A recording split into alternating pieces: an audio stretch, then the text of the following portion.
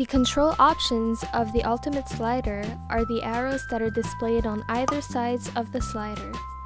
These arrows will allow for an easy navigation. 3 options may be found for you: Arrow, Background Shape, and Customize. A set of 17 arrows are at your disposition. You may choose between the filled-in arrows, the outline arrows, or simply choose to display none. You can also choose the background shape to be displayed behind your arrows. Choose between square, circle, or diamond.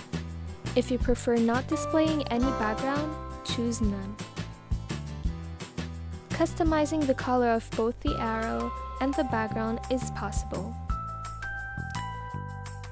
The clickable area options are also enabled for premium users. You may choose which color the clickable area is, as well as the size of the area.